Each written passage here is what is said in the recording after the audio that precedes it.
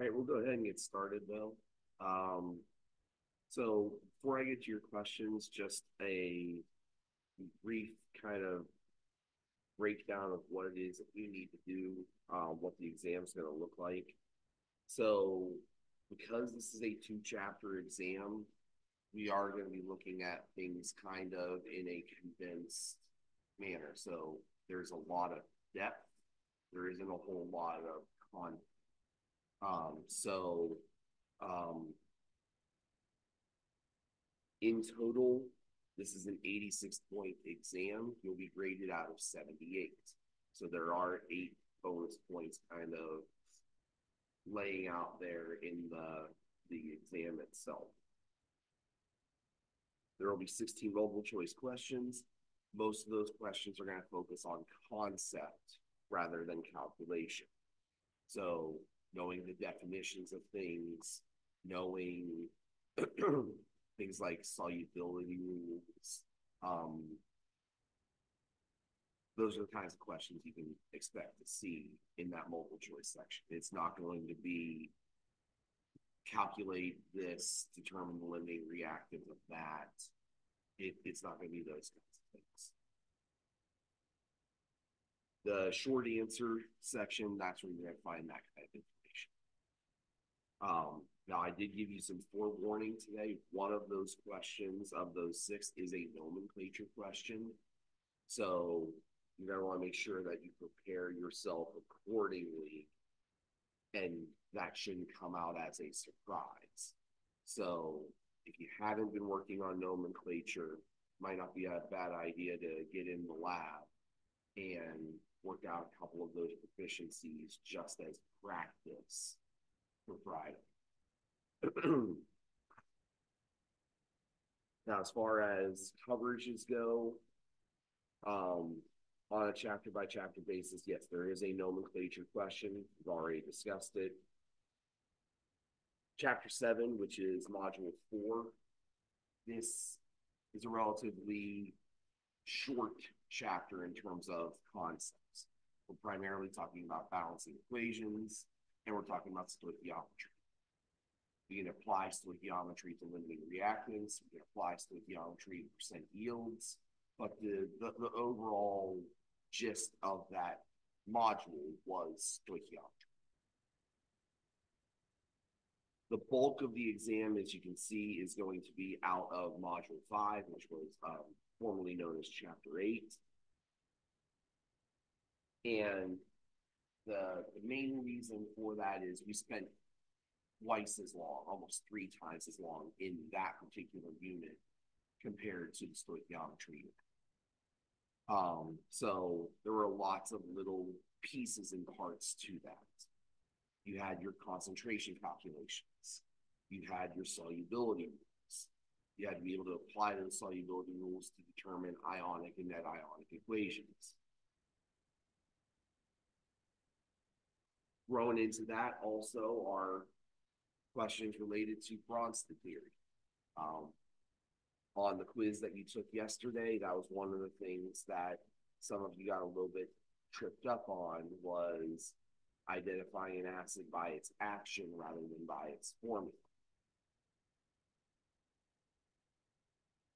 As far as redox goes, being able to do the kinds of things that you were asked to do in today's proficiency, being able to do the same kinds of things that you were asked to do in the quiz yesterday. Assign oxidation numbers, determine what's being oxidized, identify oxidizing and reducing agents. And then finally, calculations related to chemical reactions in solution. We're talking titrations, solution stoichiometry. So being able to apply those principles of stoichiometry with molarity, or if we're in the situation where we are looking at a combination of 2 solutions, using that titration equation to figure out things like concentration or volume without actually having to resort to doing stoichiometry fully.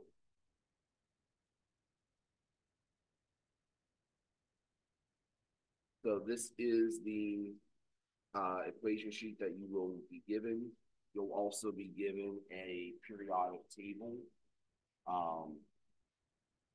Now, key on this particular set of unit, really, it's just this equation right here.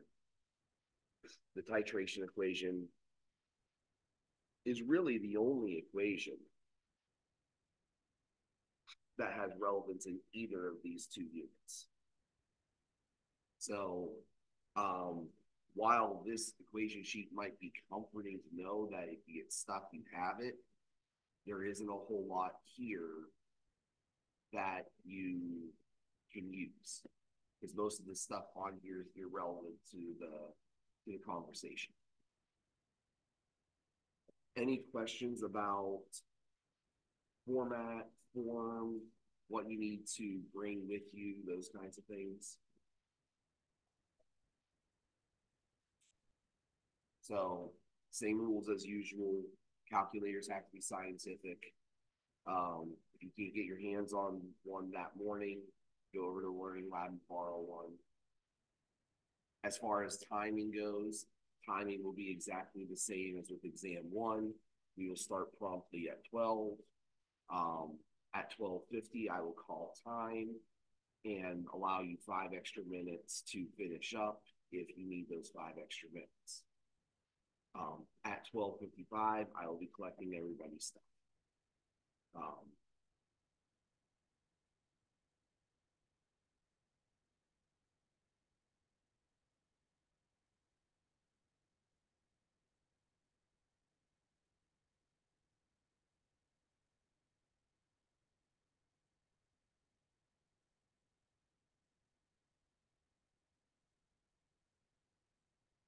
So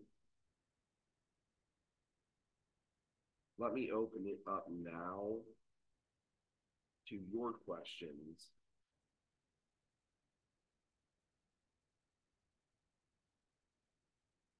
And let me see if there's anything I can answer for you to help you get going.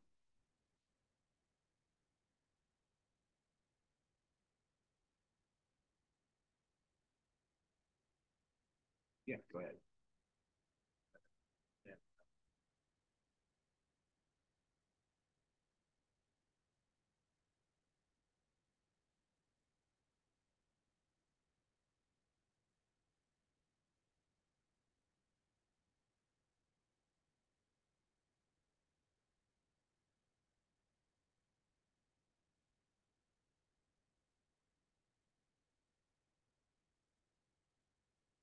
So let's start out with a question like number 14 here in the practice test.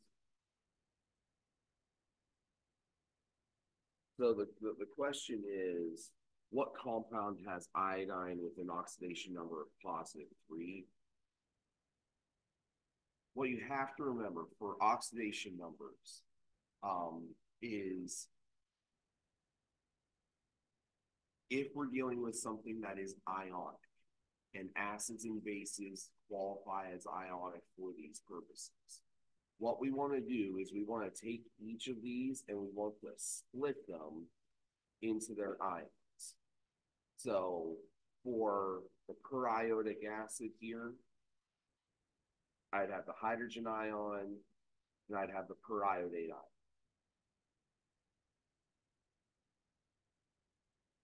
Those would be the 2 ions that I would be looking at. Now, for hydrogen ion, the oxidation state's pretty easy to see, because since it's the only element and it has a charge, the oxidation state is its charge, so it's +1. For anything else, we're going to have to use our general guidelines. And what we want to talk about is the primary rule is that the sum of all the oxidation numbers has to equal the overall charge. So I've got an iodine and I've got 4 oxygens, and together that combination of numbers has to equal out to -1. And this will always be the case when I'm evaluating oxidation numbers. If I have a polyatomic ion, or even if I have a covalent molecule, the sum of the oxidation numbers will always equal the charge. So if I have sulfur dioxide, the sulfur and the two oxygens have to equal 0 because that's the charge on sulfur dioxide. In the case of periodate here, the iodine and the 4 oxygens have to equal -1 because that's the charge on the periodate.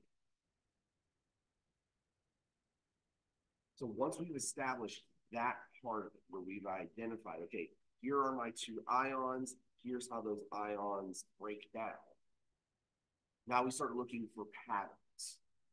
And one of the things that we can always bank on is that for oxygen, oxygen is -2.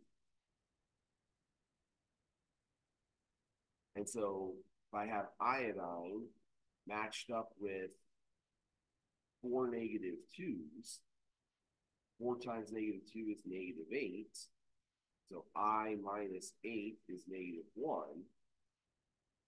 Iodine must be +7. I just solved the algebra problem to get to what it is I'm looking for.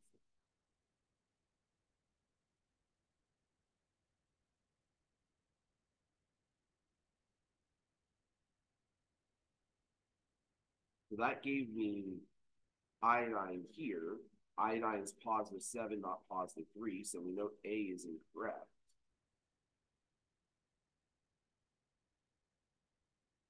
But we could do the exact same thing with the next one. H plus, iodate, I plus 3 oxygens equals -1.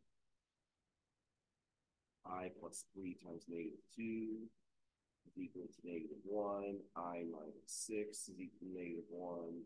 I is equal to +5.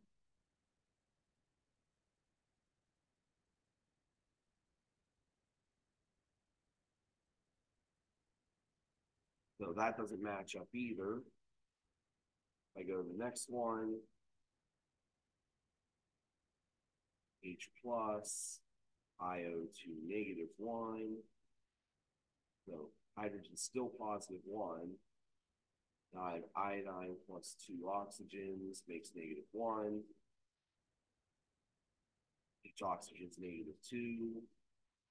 I minus 4 is equal to -1. I would be +3, since that's what I'm looking for. That's how I know that C is the correct answer.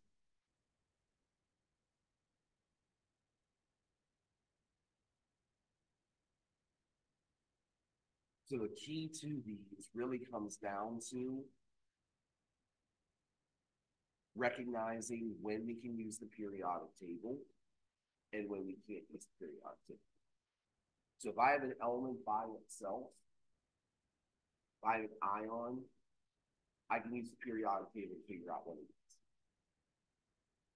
So if I've got potassium, I can look at the periodic table and say, okay, potassium is going to be +1. For hydrogen, in the periodic table, it's either hydrogen is +1. If I have fluorine, same thing. Fluorine is going to be -1. But if I have elements combined with each other, I have to look for common kind of trends. Those common trends are mostly electronegativity focused. And what they tell us is basically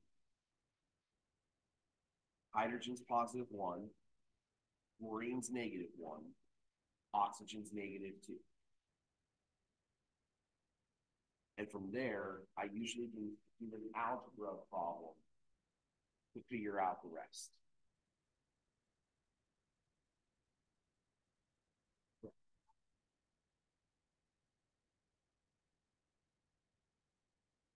Okay, so for answering questions like 15 and 16,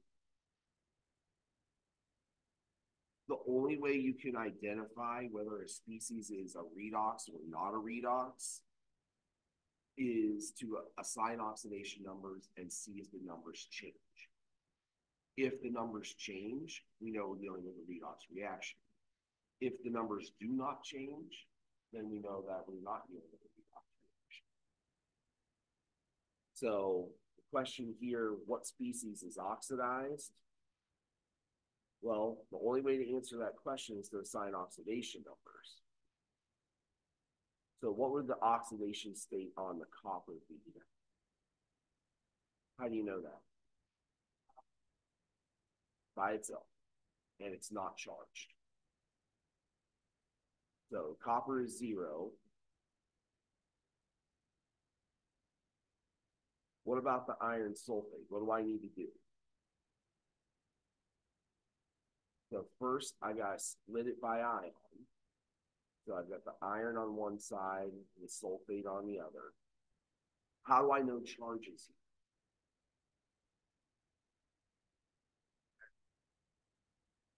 Right, right. So this would normally be a place where we could go to the periodic table and look. And since iron's a transition metal, we can't go to the periodic table and look. What we have to rely on, and this is what Charles was doing, we have to rely on knowing what the other ion is. Since we know from experience that the sulfate's -2, logically speaking, that means that the iron has to be +2 to match.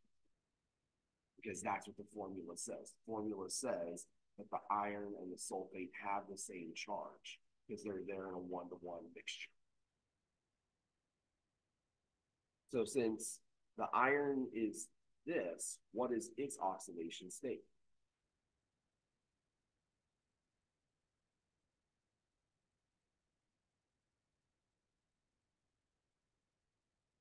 Yeah, it's going to be the same as its charge. It's the only element in the species, so its charge has to match its oxidation. So iron's +2 here. Now, what about the sulfate? Sulfate, we got to do the breakdown. Sulfur and 4 oxygens make -2. Sulfur -8 is -2, so sulfur is +6. +6 on the sulfur, -2 on the oxygen. And this part's important because a lot of people make this mistake when they're assigning oxidation numbers. Instead of assigning individual atoms, they put up the total. So I see a number of cases where in a situation like this, I would see -8 being given as the oxidation state of the oxygen instead of -2. And the problem with that is oxidation numbers are always on a per atom basis. And if the number of atoms changes, then you could artificially be seeing changes in state that actually aren't there. Now, on the flip side, we've got iron by itself here. So what's its oxidation state? It's going to be 0 over here. And for the copper sulfate, we're going to do the same thing. It splits off into copper and into sulfate. We know already that sulfate's -2. So what's the copper? It's +2. And so what's the oxidation state on the copper? +2. And what are the oxidation states on sulfur and oxygen? +6 and -2. Since we have the same thing on both sides, we know that the oxidation states are going to be exactly the same on both sides. So now it just becomes a matter of, we know that the numbers are changing. Copper is going from 0 to +2. Iron's going from +2 to 0. So one of those two is being oxidized and the other is being reduced. Which one is which?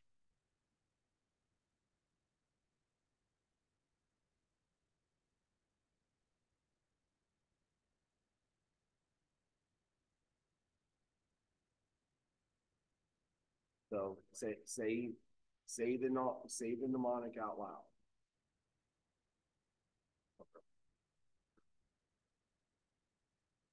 I gave you two different ways of remembering oxidation and reduction. Okay? What does Leoder mean? Okay? Okay? So if I lose electrons, what's happening to my charge? It's increasing. It's getting more positive. Which one of these is getting more positive?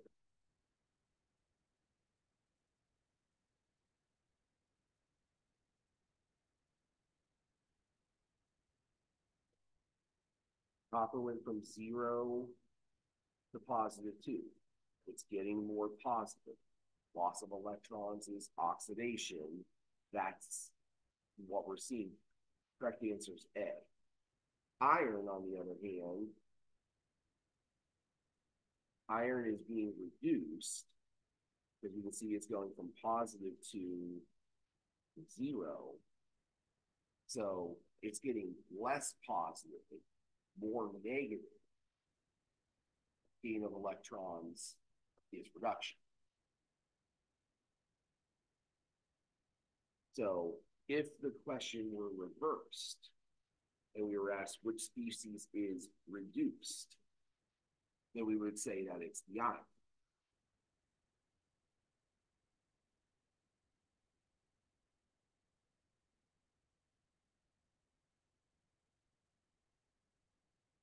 For a question like 16, similar kind of process.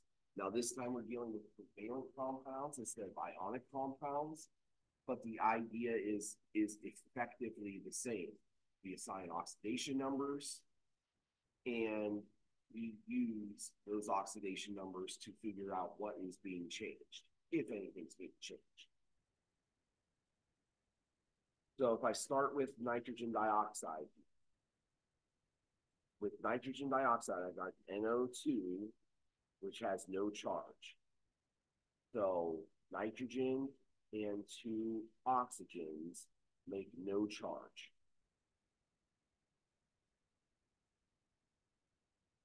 Which element is more electronegative, nitrogen or oxygen?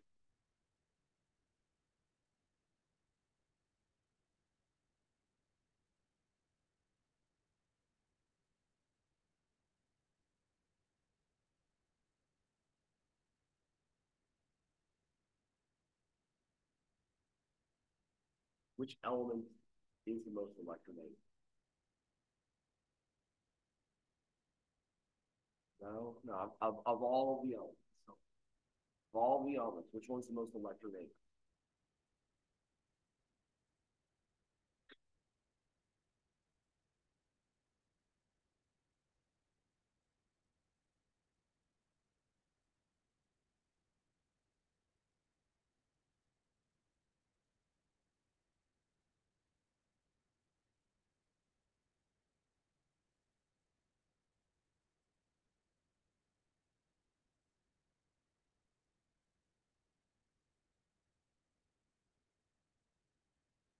Oxygen is the second most electronegative. Fluorine.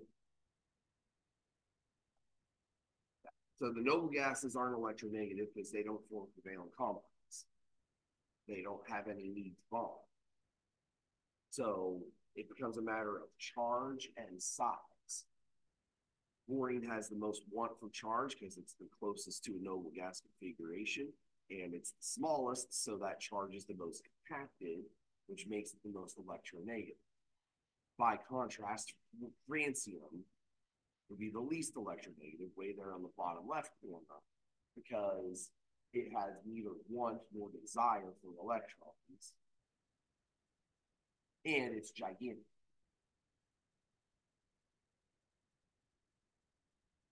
So when we're looking at non-metals, the one that is the most electronegative is the one that is going to dictate its charge to everybody else.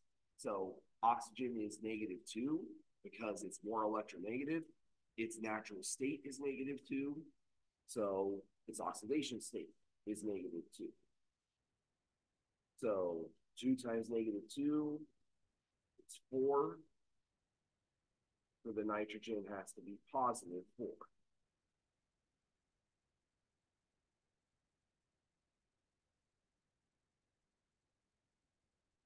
Now, what about the ozone?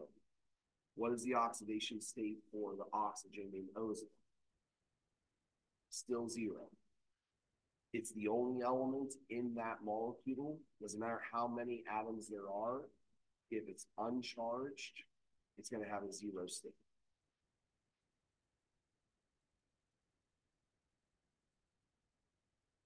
For dinitrogen pentoxide, we're going to do a similar thing. N2O5 equals 0. 2 nitrogens plus 5 oxygens equals 0. Each oxygen's -2. So 2 nitrogen minus 10 is 0. Follow my algebra. 2 nitrogen is equal to 10, which means nitrogen is equal to 5.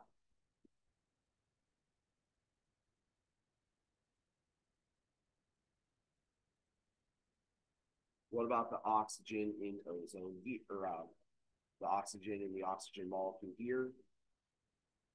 Still 0.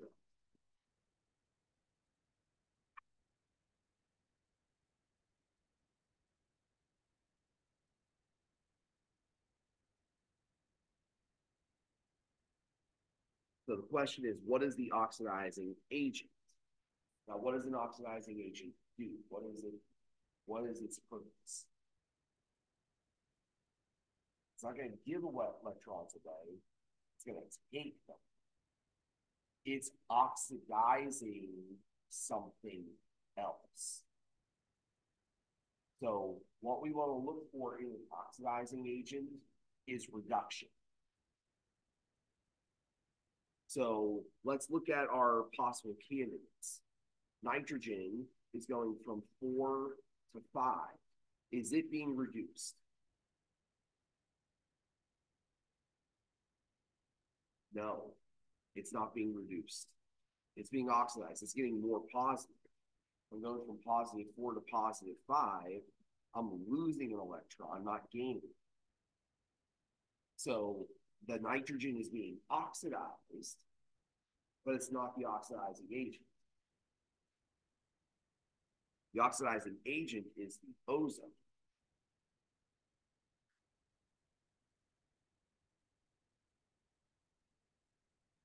What we want to think about, what we want to be careful of here is don't fall into the trap of looking at the ozone here and looking at the oxygen there and saying, oh, it didn't change.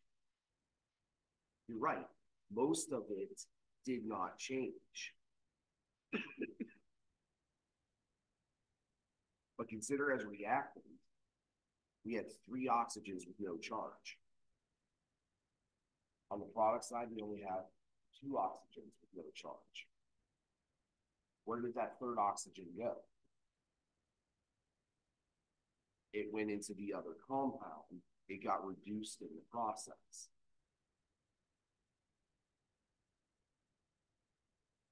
That 3rd oxygen is the one that got reduced. And that makes ozone the oxidizing agent. Remember, oxidizing agents and reducing agents are always reactants, not individual elements, but the whole reactant as a group.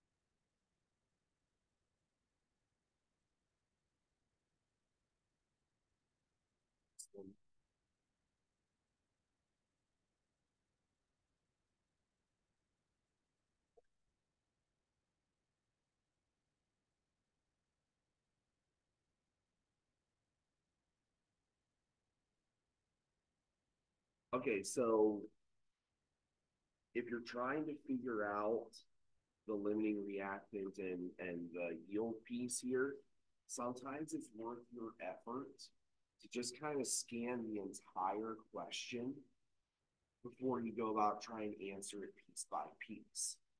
So the real key in this particular problem is understanding that at some point down the line here, I need to determine the theoretical yield and the percent yields of water. And so if I'm looking to save myself a little bit of time and some calculation effort, when I go to figure out what my limiting reactant is, the best case scenario for me is to use that theoretical yield to figure out what it is I need to calculate.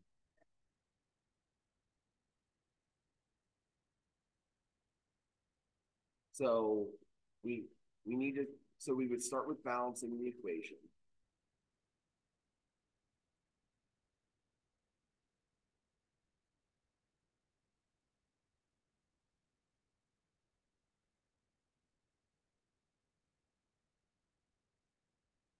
So once we've balanced the equation, to answer B, if we convert everything into grams of water,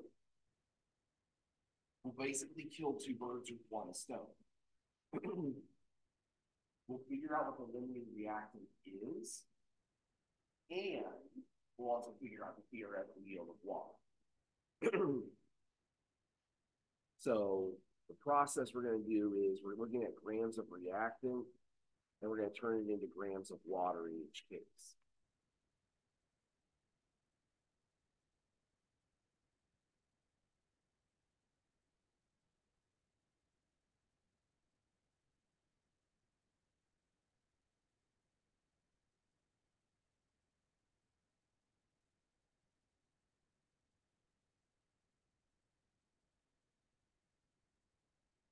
So first we need to turn the grams into moles. 12.01 for carbon times 4 plus 1.01 for hydrogen times 10, 58.14 grams per mole. Grams cancel.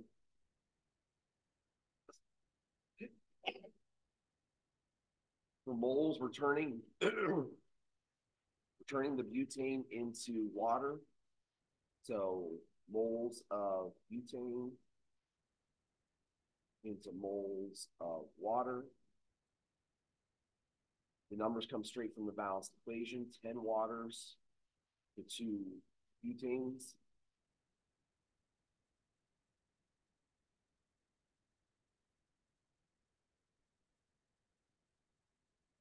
And then last step, we turn the moles of water into grams.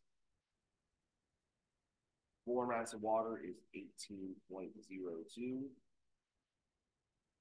16 for oxygen, 1.01 for each hydrogen.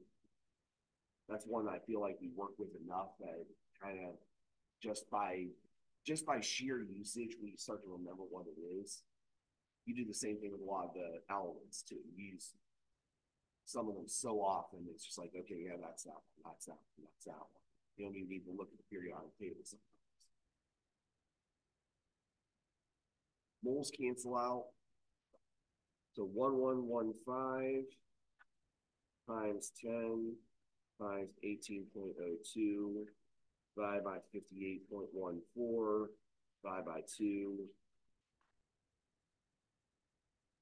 4 sig figs, it's 1,728 grams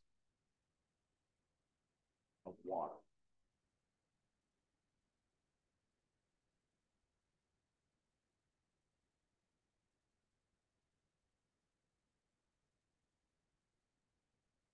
We're going to do the exact same calculation process with the oxygen now. Choose a different color here just for effect. 965 grams of oxygen. and grams of oxygen in the moles. Oxygen 16. 16 times 2 is 32.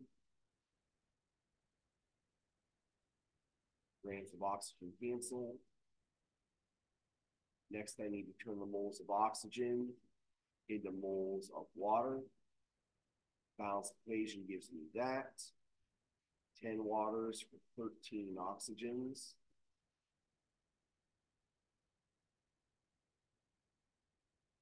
Finally, now you need to turn the moles of water into grams.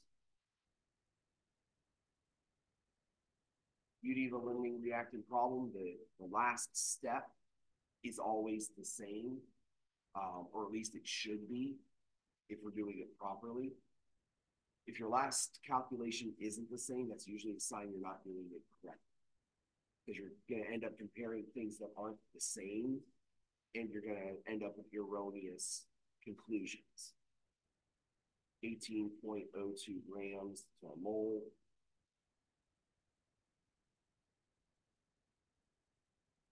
So 965 times 10 times 18.02,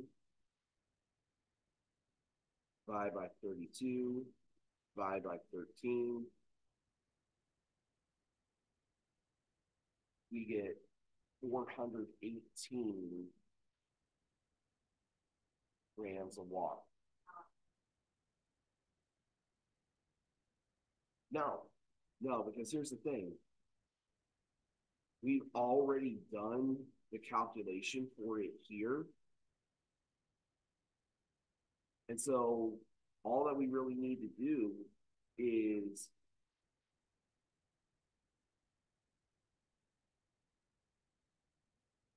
just finish out the problem. The limiting reactant is oxygen. Theoretical yield is 418 grams. And so I can take that 418 grams and just go straight down to letter D.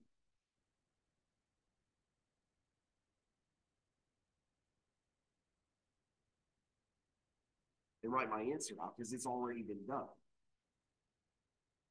I've already got the calculation work there to show. So no, you don't have to rewrite the whole thing again. That's one of the reasons why we do it this way. And so if you're intentional and you read the entire question before you start trying to work on the calculations, you can start to see, oh, hey, I can actually answer two questions at the same time because I'm going to have to do one of these things to answer the first one anyway. Why not have it be the thing that I'm looking for later on?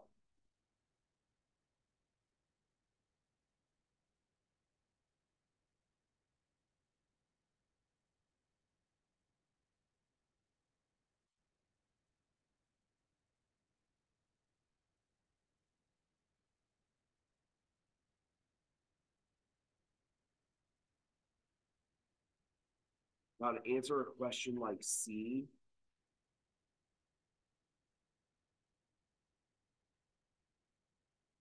there's a really simple process for doing that. If I take these two values and subtract them, that'll tell me the amount of excess water would have been expected, and I can work backward to figure out, basically just reversing this process to figure out how much extra butane there was. So 1728 minus 418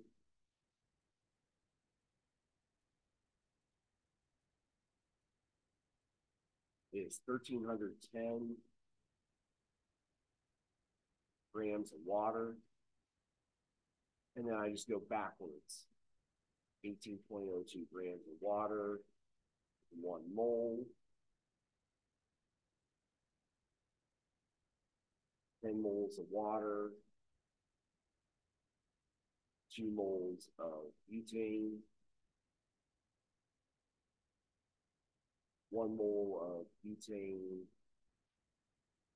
to 58.14 grams. So I'm literally just taking that top calculation and just flipping it over. Everything that I multiplied, I divide. Everything I divided, I multiply. And if I do that times 2 times 58.14 divided by 18.02 divided by 10, I get 845.3 grams. So that's how much butane wasn't used, since that part of the reaction didn't get a reaction.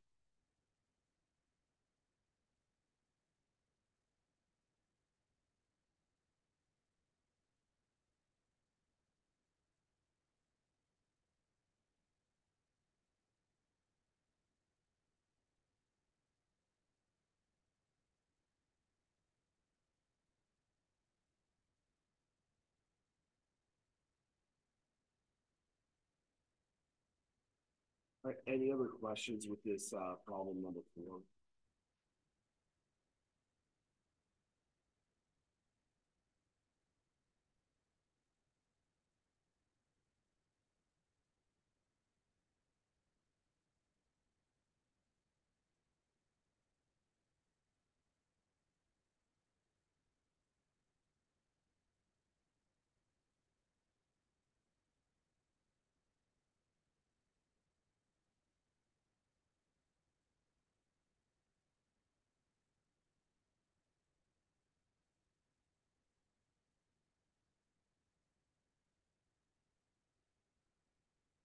Five C.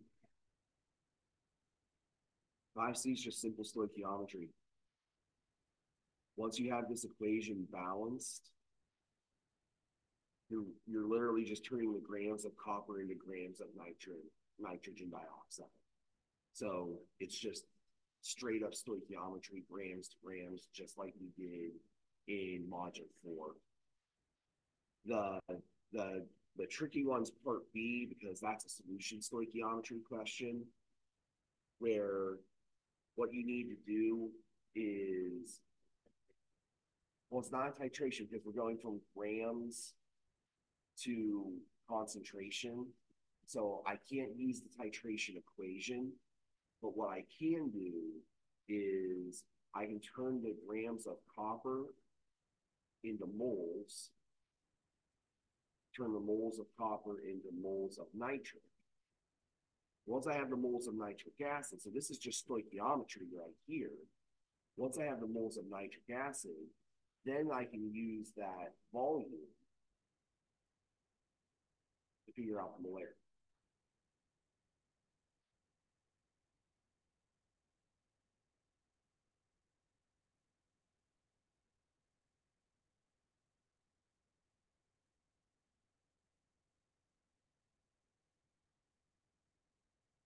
Yeah, so there are other units of concentration that you could theoretically pull up, but molarity would be the most straightforward given the data you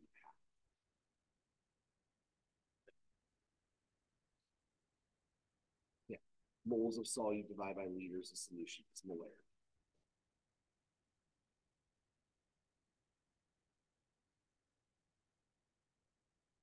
All right, number 6 is not a question that I'm going to ask you about. It's not something that you need to be concerned with. It is a conversion question. And it's one that used to be a higher focus. Hmm?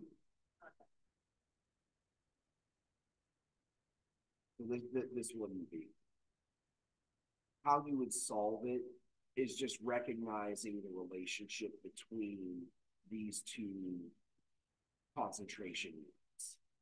So 2 molar HCl means I have 2 moles of HCl in 1 liter of solution.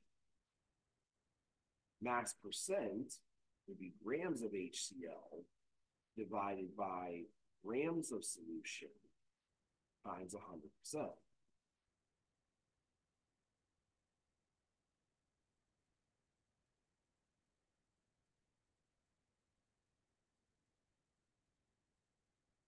with the density, it shouldn't be hard to figure out how these two are linked.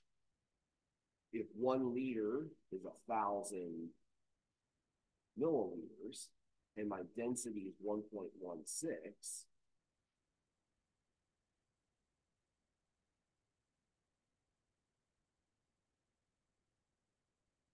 then the mass of 1 liter of solution should be 1,160 grams. Turn the moles of HCl into grams. I could use the molar mass.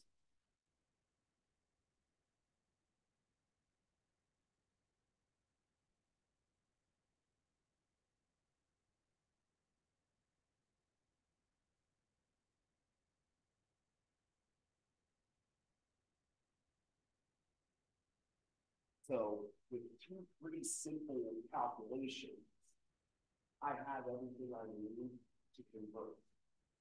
I just need to take the division and multiply by 100% to get the percentage. So, like I said, that won't be on the exam. It used to be something that we, back when I did give this test, that was something that we focused on more, was doing these inner conversions between concentration units. But we've moved off of that because there are more valuable ways to spend our time than worrying about how to do these kinds of crossovers.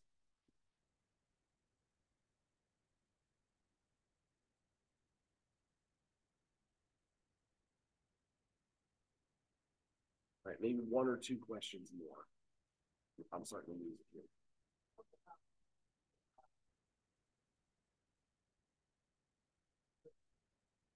Multiple choice 13. Yeah.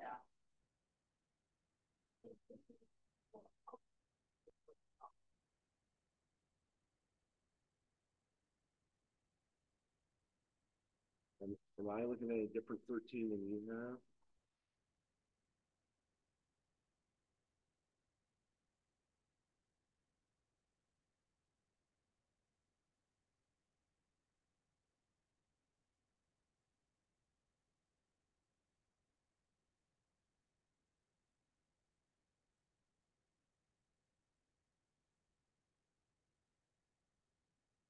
Okay, so this one, the concentrated sulfuric acid question.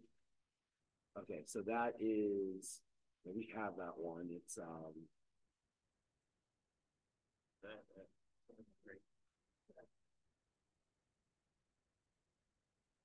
well, it's the same key. What I did was we went through a curriculum restructuring about 1.5 years ago. And so a lot of the stuff that you're doing now is exam 2 used to be on exam 3. So what I did was I took the same practice test, I just kind of chopped it up, and I didn't renumber the key because I figured you could look at the question and match it to the key. But the question is never sticks in the practice test. Okay, what we have to do is we have to remember our definitions. Solvent is the part of the solution that is present in the greatest amount. And so in this particular case, if only 4 grams out of every 100 are water, that makes the sulfuric acid, the H2SO4, the solvent rather than the solute. Water, because water is present in far lesser amounts than sulfuric acid is. So ordinarily water would be the solvent, but in highly concentrated solutions, we have to be careful about those things. And so this was more of a question of, do you know the definition of solvent than do you know that water is usually a solvent? So this question was there kind of intentionally to see if you were paying attention to the question and if you knew the definition.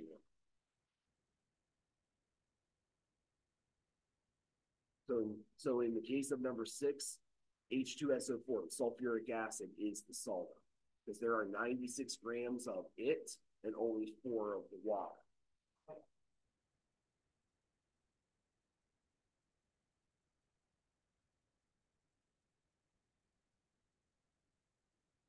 So, so the solvent's always the thing that's present in the greatest amount. The solute or solutes, depending upon how many things are dissolved, would be the other components.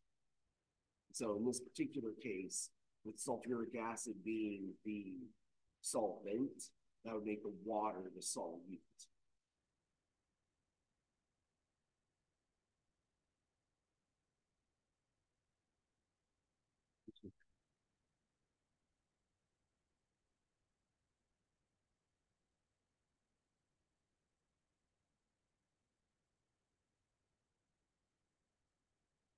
Okay, for electrolytes and non-electrolytes, what is the definition of an electrolyte? Okay, but what is it?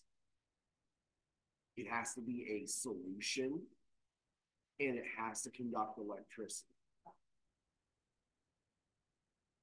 So the questions become, what count? Well, a multionic compound, while it is liquid phase, it would be a strong electrolyte, not a weak. Graphite, even though graphite is a conductor of electricity, is not an electrolyte because it's not liquid phase and it's not a solution.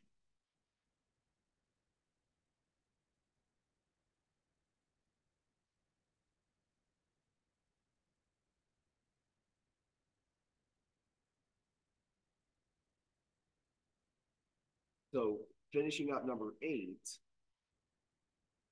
we know that part C can't be true because acids exist, and acids are molecular compounds that behave with electrolyte behaviors, whether they're strong and are strong electrolytes or are weak and weak electrolytes.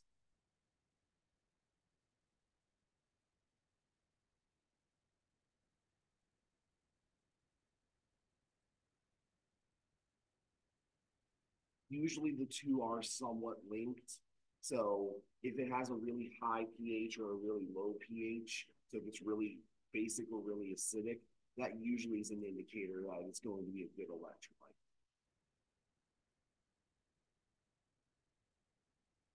Question number 9, what behaves as a weak electrolyte? We need to think about the other things that we classify as weak. A weak acid or a weak base. So we want to identify one of those two things. So right off the top of the bait, we can look at this and say none of these are acids. So we can eliminate that as an option. Now we go into bases. The tricky thing here is that we have to remember that ammonia and other nitrogen-containing compounds have the capability of acting as a base if they're able to accept a proton. So if you've got nitrogen with a lone pair present on it, it's going to be able to accept that proton and act as a base. And when it does, it's going to be a weak base. So that's more of an experiential thing, just because in lab, you should have seen in that conductivity lab, we used ammonia a couple of different ways, and every time it came out. Barium hydroxide, yes, it's a group 2 hydroxide, but it's on the bottom half of the group. Those are considered strong bases. The other 3 are pure salts. For number 10, same kind of idea. We can eliminate A because A is an acid. We can eliminate C because we just talked about how ammonia is a weak base. So we're down to the hydroxides. And so it becomes a matter of where is it? Group 1, bottom of group 2, that's what we're looking for. Rubidiums in group 1, that's our strong base.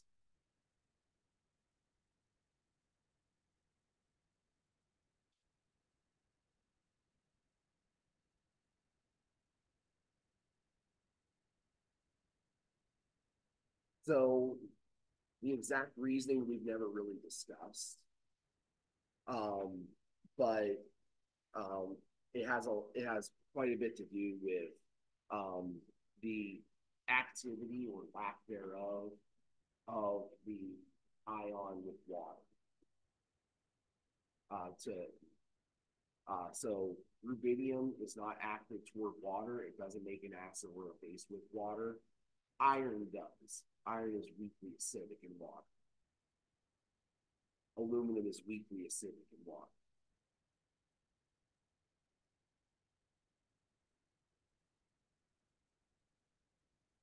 All right, maybe one more.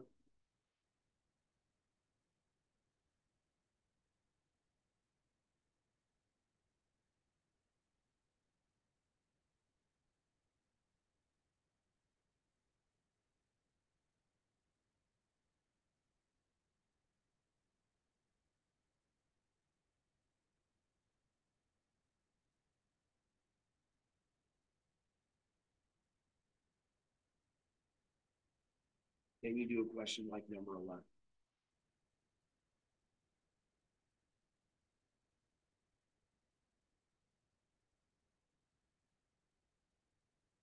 Okay, so if we're trying to identify acids based on formula, that's exactly what we would do, is we would look for the thing with hydrogen. We can't do that here. When we're looking for acids and bases in chemical reactions, we need to follow the proton. Where is the proton going? So now we have to remember our Bronsted definitions. Acids are proton donors.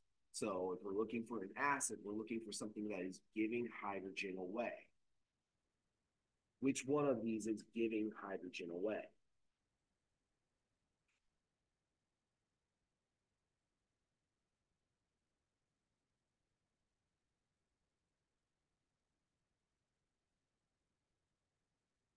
Charles, you're right. It's water. What you want to do is you want to see if you can find the product that kind of is closely related to the reactant that you're interested in. So if I look at water and hydroxide, I realize water and hydroxide are only a hydrogen apart. And what's the difference? The water has one more hydrogen, which means that it must have lost the hydrogen. That, by definition, makes it an acid.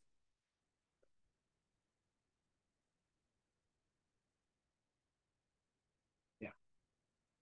The ammonia, on the other hand, we can see that its relationship with NH4 plus is that it is a hydrogen apart as well.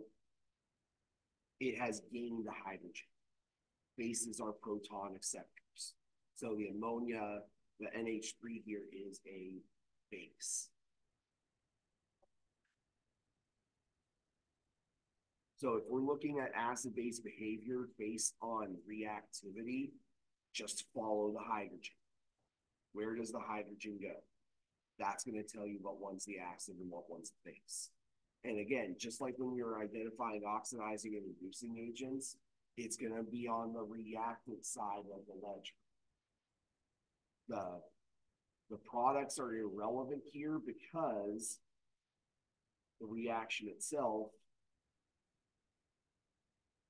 is unidirectional. If this was a reversible reaction, we could talk about the ammonium ion and the hydroxide ion acting as acid and base as well, but it's not.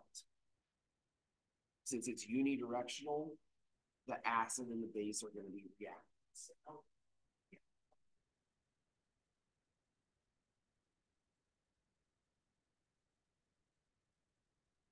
right, I'm going to have to stop here because my voice is about done.